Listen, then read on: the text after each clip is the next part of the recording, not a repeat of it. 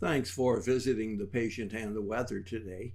I'm meteorologist Al Peterlin, and we use proprietary weather maps to highlight those areas where weather change could trigger migraine, headache, mood, or pain.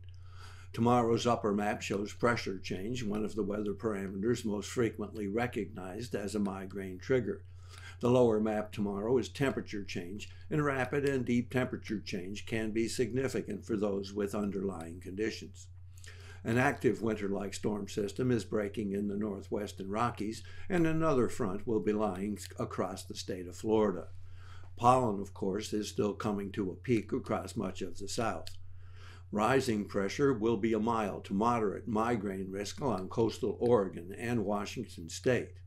Falling pressure and falling temperatures, a rather unusual combination, will be a moderate headache risk across Utah, Colorado, Wyoming, and Montana, as well as up the plains from Kansas through Nebraska into the Dakotas.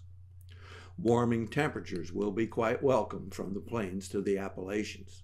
And then finally, falling pressure will be a mild headache risk up the Appalachians to Pennsylvania and across Georgia, the Carolinas, Virginia, Maryland, Pennsylvania, Delaware, New Jersey, New York, and coastal New England. Thanks for joining us today. Please do like and share this forecast. Comments of 5 words or more are appreciated. And if you hurt, do tell us where you're located.